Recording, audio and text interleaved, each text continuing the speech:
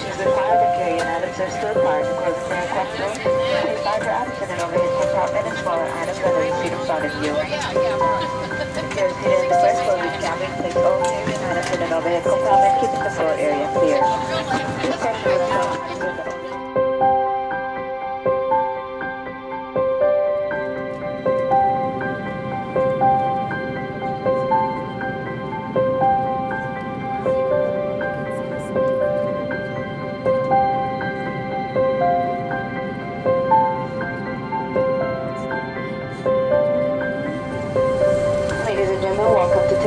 Local time is 3:48. For your safety, please remain seated with your seatbelt fastened and keep the aisle clear until we are parked at the gate. The captain will turn off the fasten seatbelt sign when it is safe.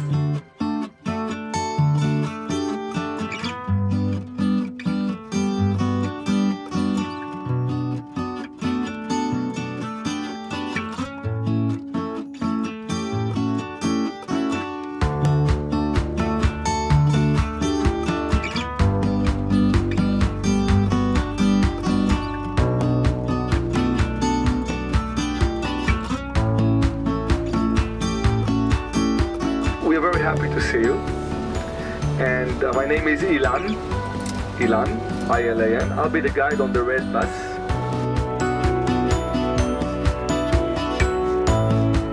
Next to the Diamond Exchange Center. This is the tallest building in Israel. And from here you can see Jerusalem. From the top of this building you can see Jerusalem.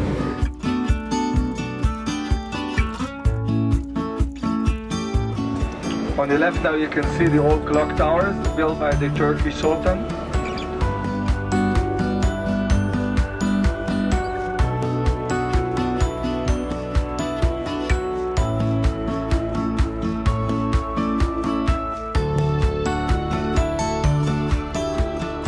Jonah was here in Joppa. When he tried to escape, he took the boat from Joppa to Tarshish.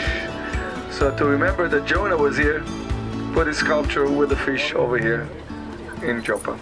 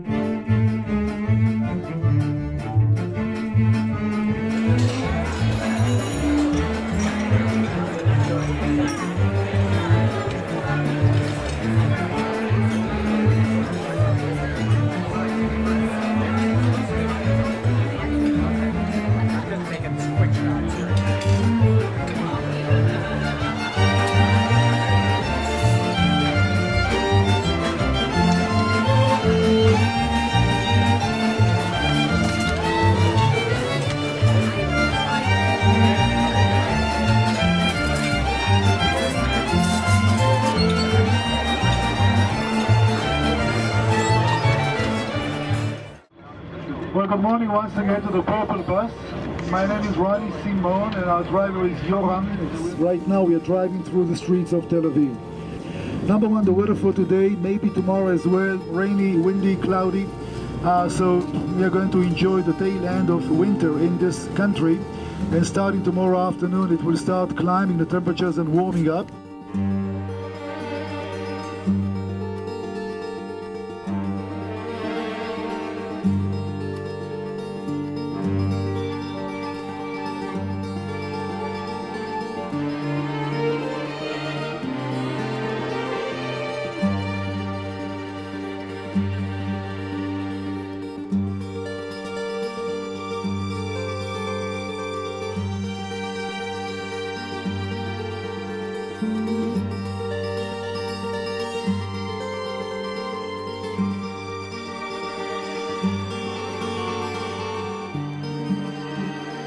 Human history is a story of roads, and it went through actually two highways, but we'll stick to one that we'll call the Via Maris, or the Way of the Sea in Latin.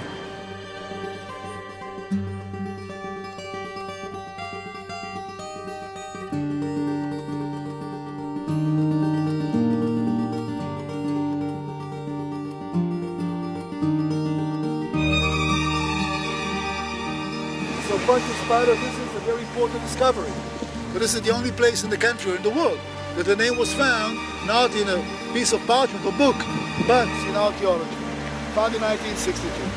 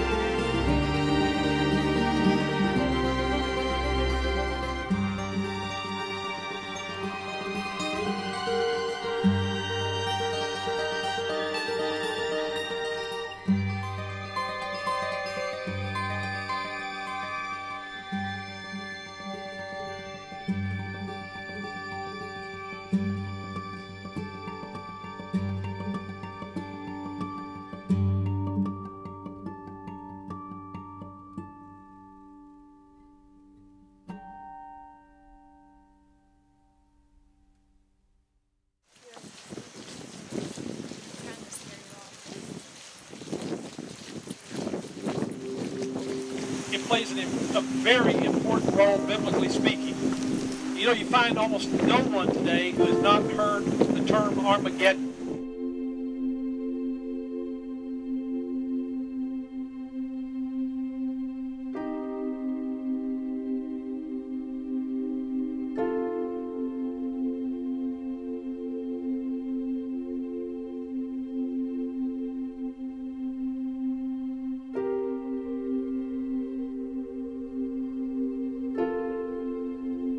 Not who we are. We're sitting in church, or we're looking, you know, we put our spiritual smile on and we're amen, brother, and we're high-fiving it and praising Jesus. No, what we are is when we're alone. And that's where the true battleground is. And in that moment in time, you will find out if you're a holy man or a holy woman or not.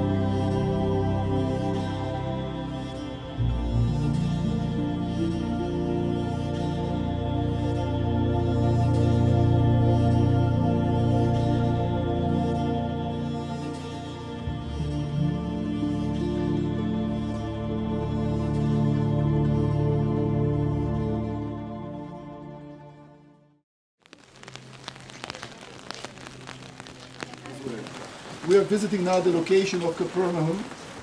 The town was not very big. You see the ruins behind you over there. And we'll go to see the synagogue, which is the main building standing.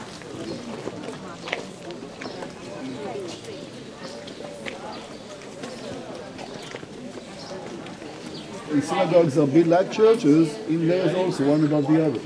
And therefore, although this is 4th century, under our feet, and we open a shaft over there, and you see outside there was a layer of black stone, basalt, which goes back to the days of Jesus. So we do know beyond any doubt.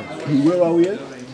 We may be a few feet above, but there's no question that this was the place where he healed the man with the withered hand, and gave all his messages, and healed Peter's mother-in-law, believed to be where the church was erected later on. There's no question about it whatsoever.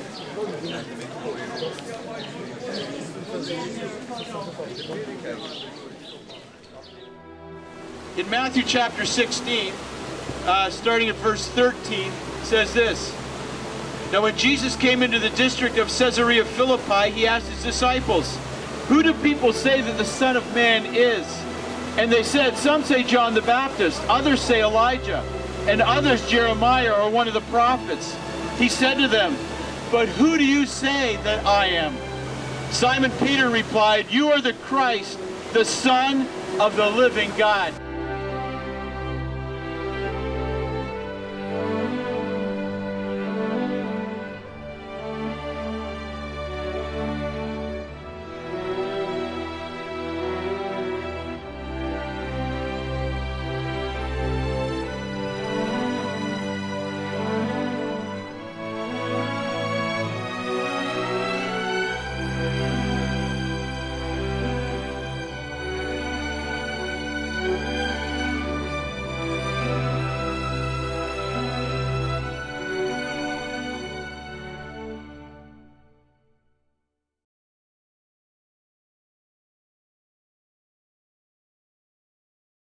Army maneuver, tanks are riding right and left, really nice. Wow. You know what the growth of terror looks like in Canada.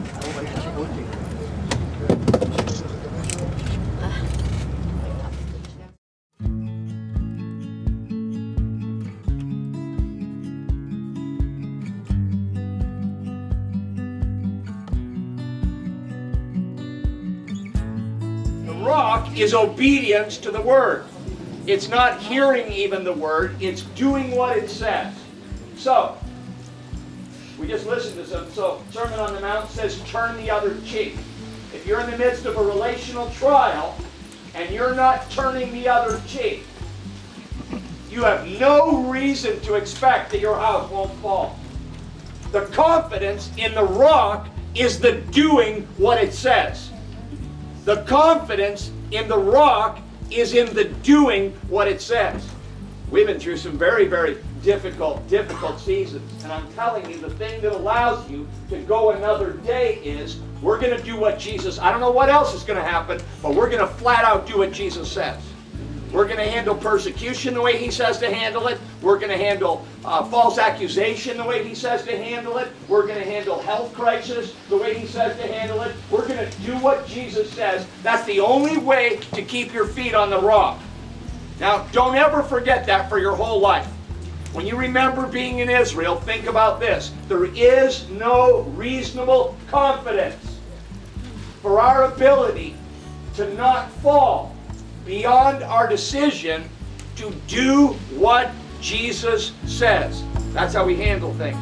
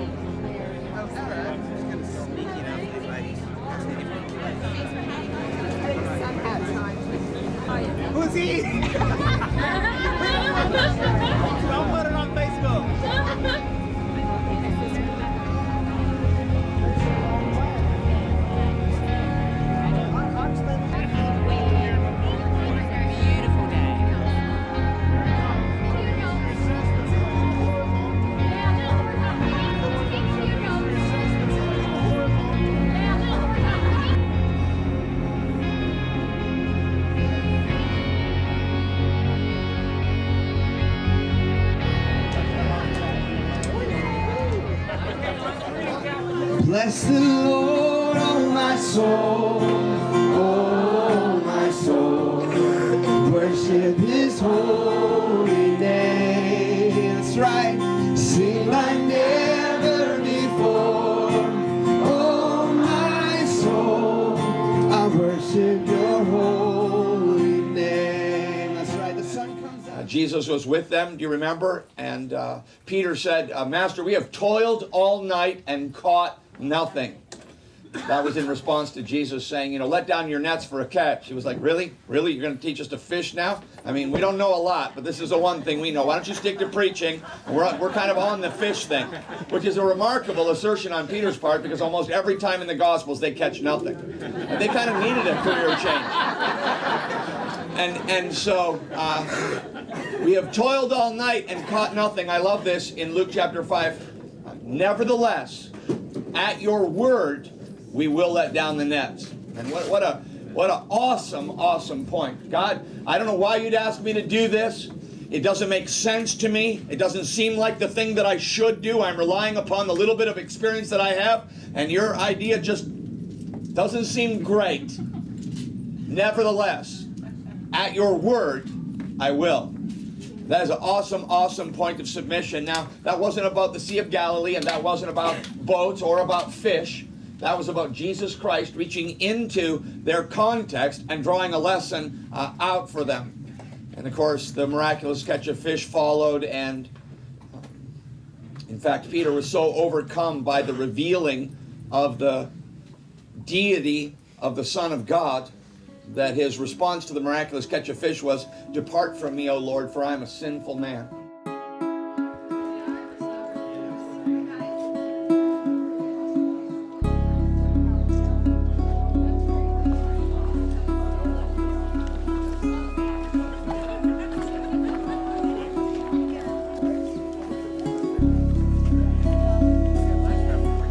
And how you're going to separate the people are the people who get down and drink like a dog would drink from water. Those are the people you're going to send home. Now you can imagine Gideon saying, "Please, don't, right? Don't do it. Don't do it." And the people who sit up and they bring the water to their mouth, those are the people who are going to stay. So now we're told that there's 300 people left. 135,000 of the enemy, 300 people left. Okay? Imagine how Gideon feels there.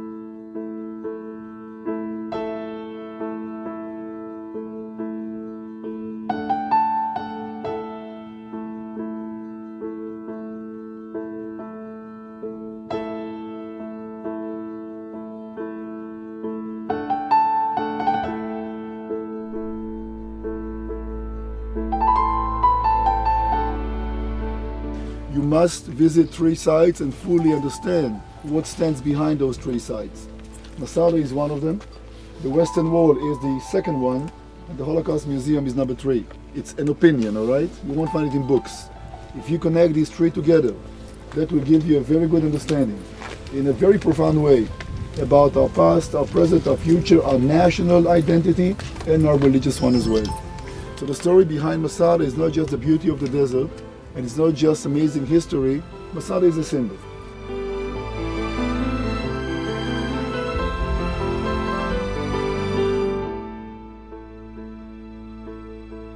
And when the Zealots made this their home for about 7 years, 960 men, women, children.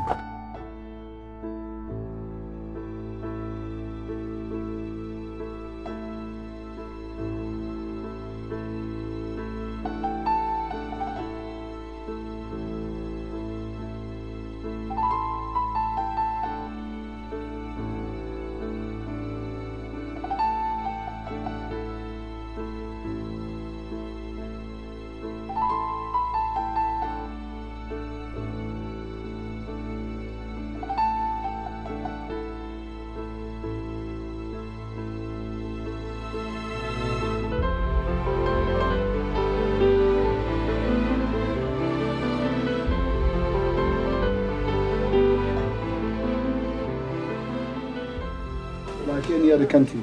How many Americans, Australians, Canadians, just mention your nationalities, died and are willing to die for the freedom of their country? So we're not unique in that perspective, but we are back here after so many years of exile. You see, as long as Jews focus on religion, Jewish heroes are rabbis, scholars, people of the book. When you focus on the nation, you want to connect with King David, with Gideon, with mighty heroes. And the Zealots in Masada delivered the clear message. So clear it was that we can relate to that today as a nation.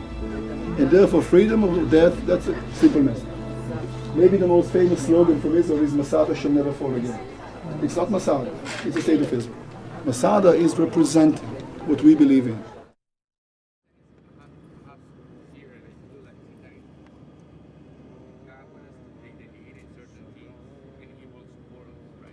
The most complete Jewish Bible, so to speak, was written in Tiberias, most likely, was vocalized. Remember the dots and dashes not having vowels in our language? In Tiberias, it's in the museum as well. It's from the 10th century. Some people said 10th century. Is it possible that something was added to it, maybe taken out? Where is the proof? Well, overnight, scrolls were found 1,000 years older than the oldest. You compare that to our text today, it's almost identical. So if proof was needed, the Dead Sea Scrolls are the proof.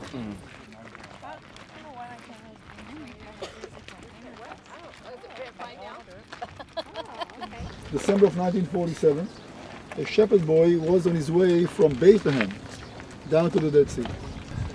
He realized that he's missing one of his sheep. Just like any other good shepherd, he leave the 99 and go to look for the one. So after he throws some rocks and stones into the cave, tried to find out, maybe find a sheep, and then he heard this clinking sound of the rock hitting something that was another rock, but it was a little odd. Went inside the cave and he found jars, about 7 jars, in them pieces of fabric, and inside the fabric, scroll. It's only days old from Jerusalem. The very close to the River Jordan. It carried much more water back then than today. And also, since we speak about the Roman era, welcome to Jerusalem.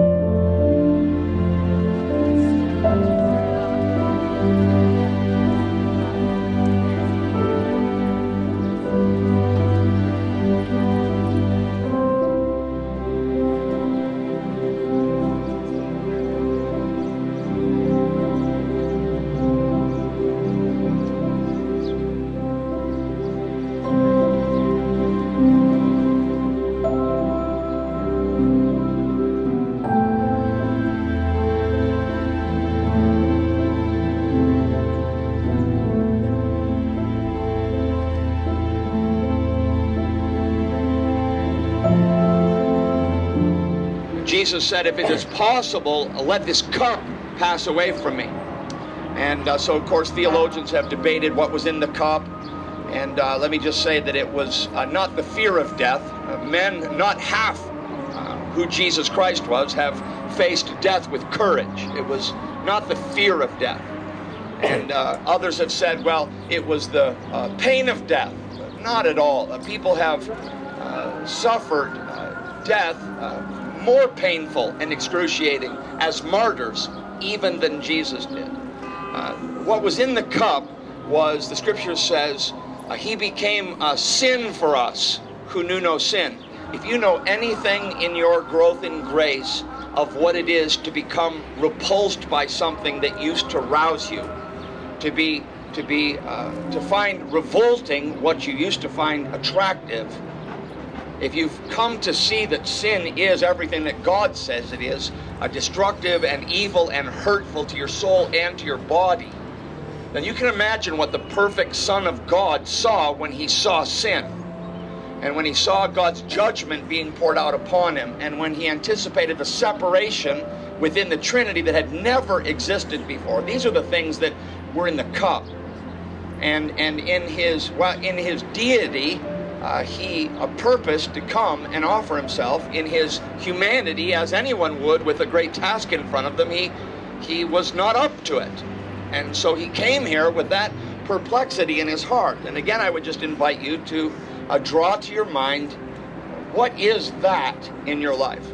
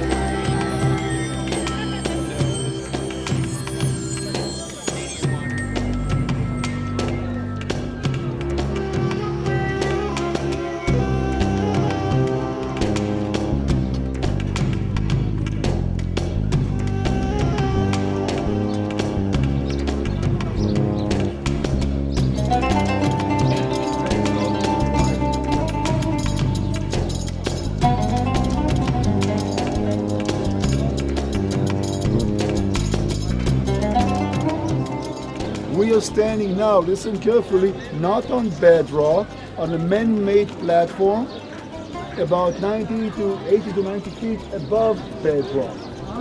So there's a lot of hollow spaces and air under our feet. Bedrock is Mount Moriah.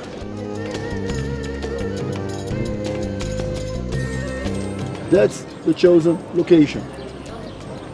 And David makes a preparation. You can clearly sense in the scriptures, he did not trust. That's what the Bible says. He did not trust his young, inexperienced son Solomon. He's the one that makes the deal about purchasing cedar wood from Lebanon. He's the one who trains the stonemason. David makes all the preparation, but he's not the builder. Solomon is the one that builds the temple.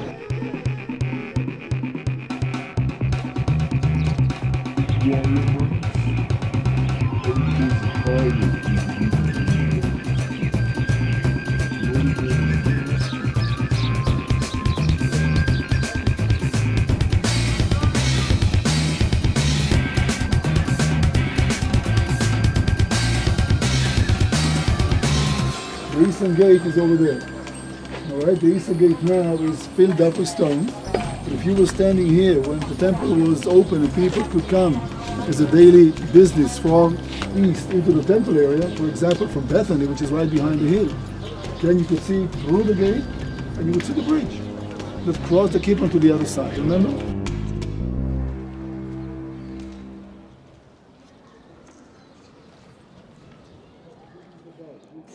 It's a great opportunity to show the Muslim world that we conquered Jerusalem not because we are going to destroy the Muslim holy sites. They started a war, we retaliated, we were prevailed, we conquered the city, but we're not going to destroy Muslim holy places because Israel is indeed a free country and we do respect their right to worship. We were hoping that that will lead to some reconciliation. We thought that this is a good way to build bridges, to show the others that it's not a religious issue. How wrong we were, now I can tell you. But 45, 46 years ago, it looked like the right thing to do. Democracies do respect the sanctuaries, they do grant freedom of religion, and Israel is indeed a democracy. Now it's too late to change anything, and maybe there's no need to change anything, because as we said, only God knows the timing. So people in this country, some are upset, etc., and you do understand those sentiments as well. Because today the Muslim world is making out of Temple Mount much more than ever before. Because the politics, not that much about religion. You need to understand how you're using those tools. But it's always a hotspot, always a place of conflict. And it's nice and kind of, the breeze is nice and it's kind of a beautiful day. Don't let us mislead you. We speak about kind of a volcano. Every now and then it erupts. Every now and then there's a lot of problems. And the problems are not around Israel or Jerusalem. Temple Mount, Temple Mount, Temple Mount.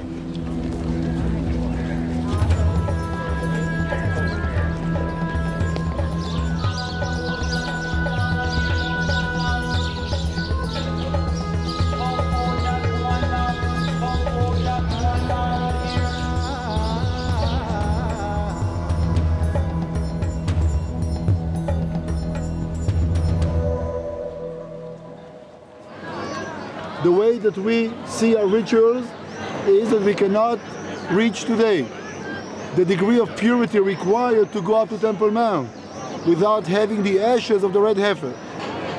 And therefore the closest we can come to the Holy of Holies without violating the mountain because we are not pure enough is to come to the Western Wall.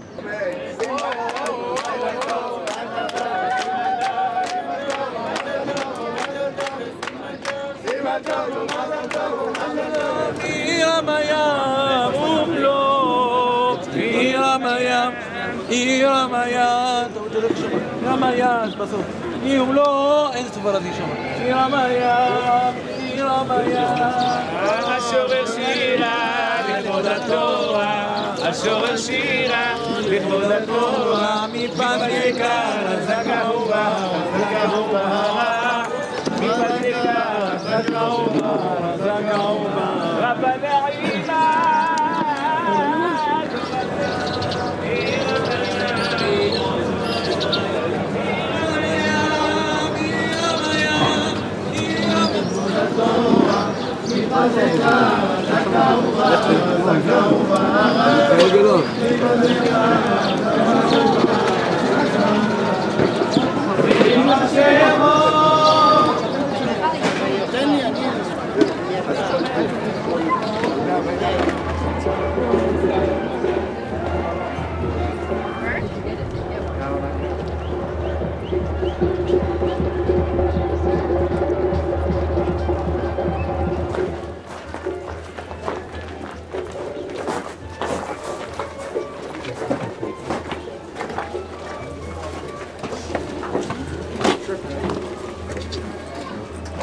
In 1968, when the excavation started, the streets of Jerusalem were at the elevation of the stone that sticks out from the wall over there. Is that clear? Yes. When we visited the Prayer Plaza, we were at the same elevation as the stone is. In order to be able to come down here, it took 25 years of work, removing 500,000 tons of dirt. There aren't that many places in the world we can be so certain about what we see. Jesus walked on these stones like any other Jerusalemite and any other pilgrim that came to town, because this was the main street and the main marketplace just outside.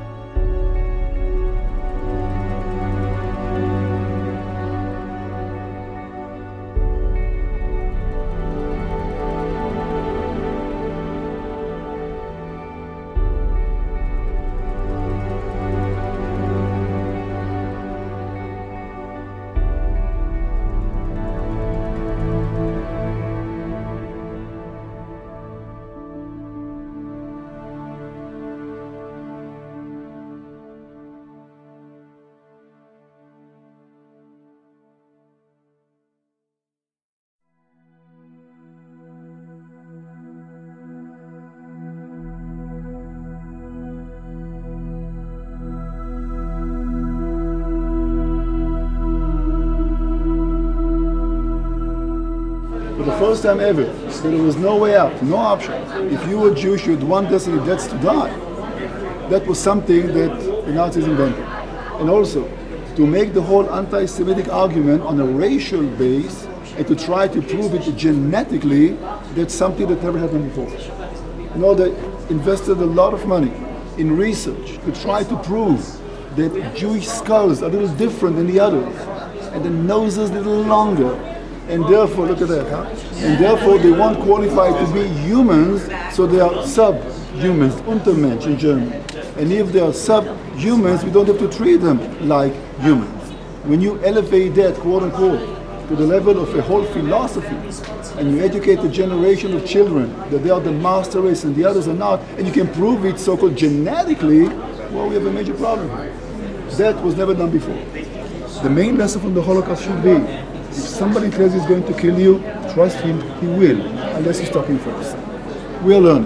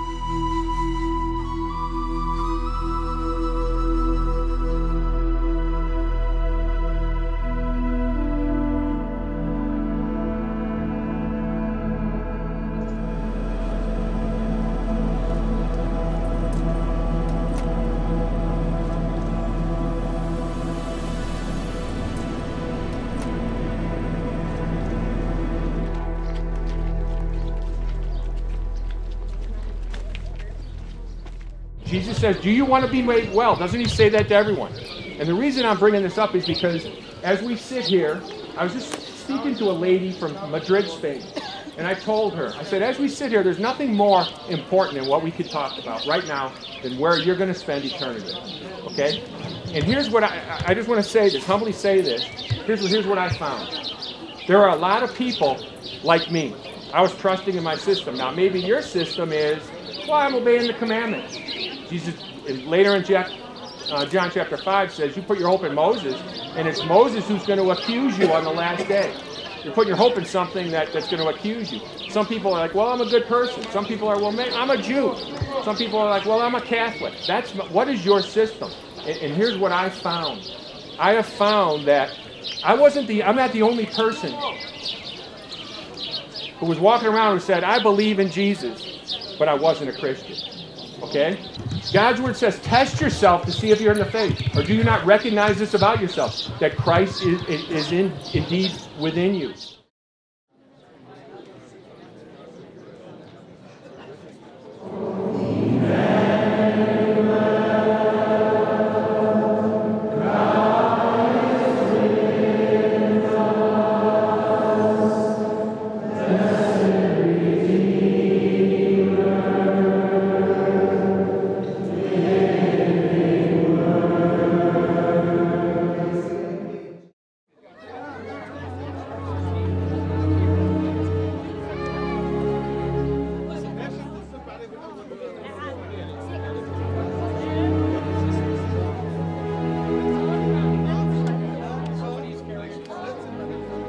This is the place where they brought Jesus. First, they took him to the house of Herod Antipas, who refused to deal with him, brought him back here, and that's where the beating, the cross, the crown of thorns, and the beginning of the way of the cross is.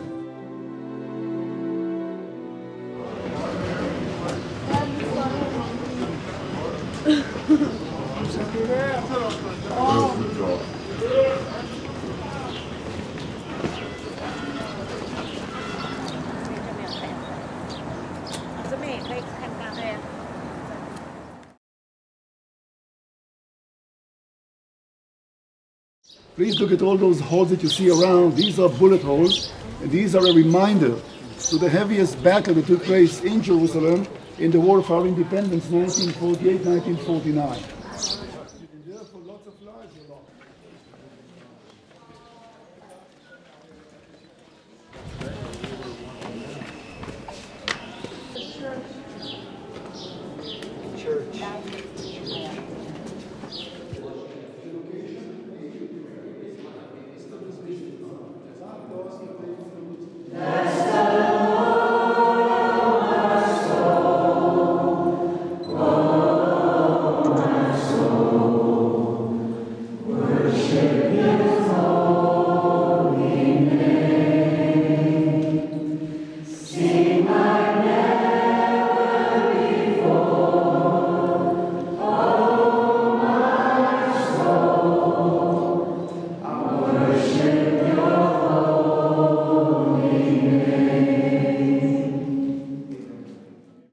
In 1966, one of my clear visual memories, and I was only 9 years old, the city was still divided.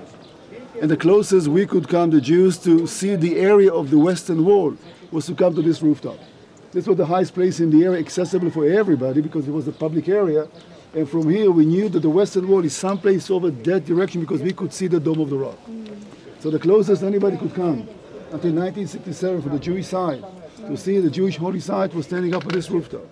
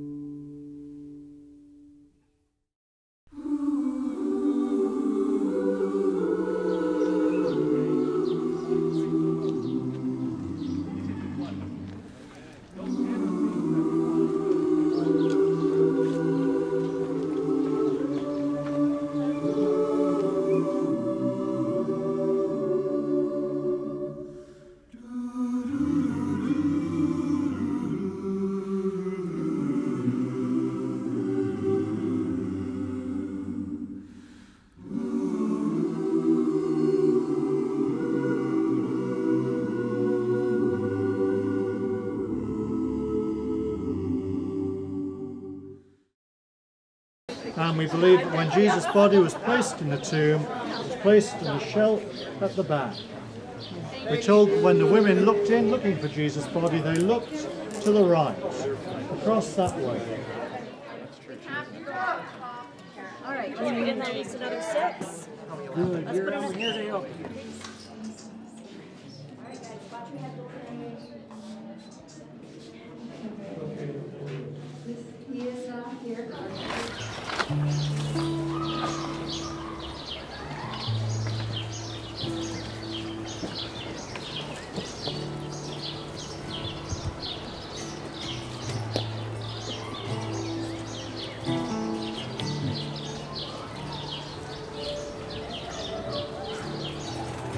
When the darkness closes in, Lord, still I will say, blessed be the name of the Lord, blessed be your name.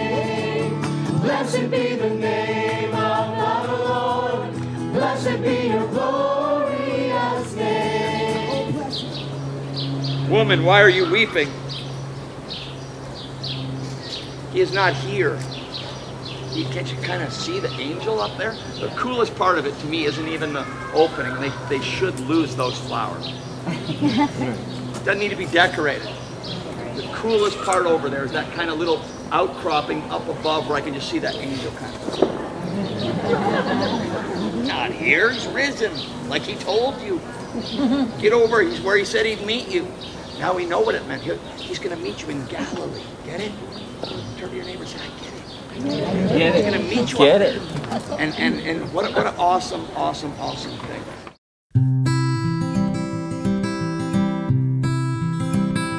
The Bible tells us that David was coming down, running down from that hill, refusing to wear Saul's armor. Saul said, listen, I'm the only one that has a decent armor. You wear it when you go to this dogfight. And David tries it and said, I'm not very comfortable in this. So just as he was, with a slingshot, with a small pouch, running down, crossing the brook, picking up 5 smooth stones, the Bible tells us, to face the Philistine in the valley. And you know, of course, how the story ended. The Bible tells us that David chopped Goliath's head and took his head and the sword to Jerusalem. And this became to be a day of great victory. And the Israelites pursued the Philistines all the way to the gates of Gath, about 20 miles down this road.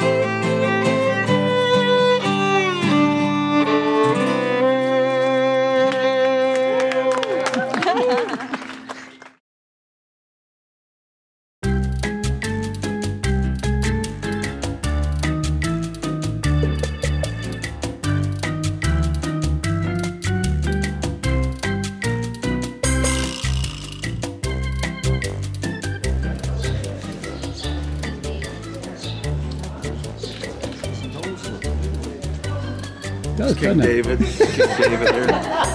King David.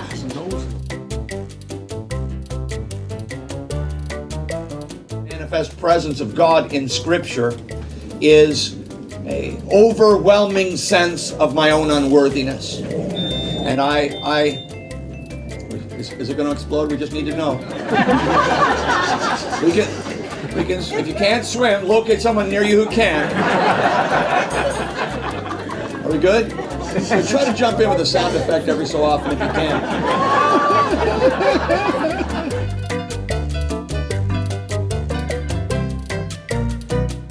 in the water with lessons. He was on the water with lessons.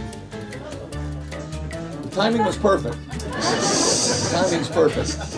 It's good. If they do this, the boat drivers do this when they're under conviction, so pray for them.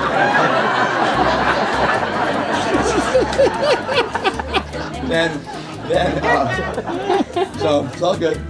Should I just give the invitation now, or should I keep going?